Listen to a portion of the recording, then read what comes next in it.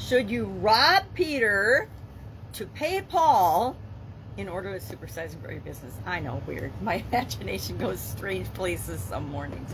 So today our idiom, our expression for supersize your business, Sharon Horne-Ellstrom here, is to rob Peter and pay Paul. This is an idiom, and it's been around since the 1340s. There's a lot of belief that it was in the Bible, but it wasn't actually in the Bible. I'm going to grab my magnifying glass so I can tell you the exact reference. John Wycliffe used it, and he said, how should God approve that you rob Peter, then give the robbery to Paul in the name of God? Or in the name of Christ, excuse me. Don't get my quotes right all the time.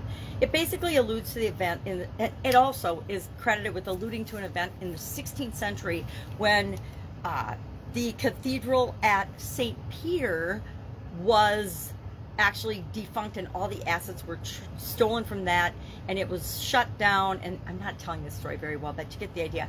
And it was all given to St. Paul Cathedral. If you can imagine the church doing anything like that, that's what happened. But the 1340 reference is much older, and so it gets credit for being the initiator of the thought and the idea behind robbing Peter to pay Paul. And basically it means we take money or credit or debt from one place and we use it to take care of a debt we owe in another place. Now, if you're building and growing and supersizing your business, you have to set priorities. You have to decide what needs to be paid first, second, third, etc. when you have limited resources. Of course, if we had all the money and all the resources in the world, we wouldn't have to make these choices and set these priorities and decisions, but we often do.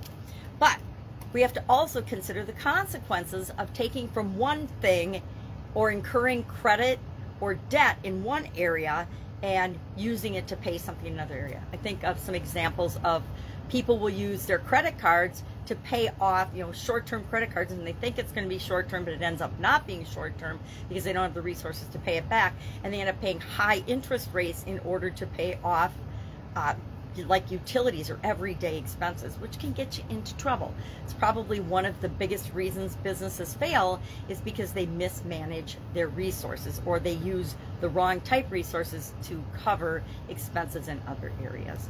So love to know your experience with this particular idiom. I don't think I've ever said rob Peter to pay Paul. I guarantee I've heard it before. I've heard the expression before. I'm familiar with it.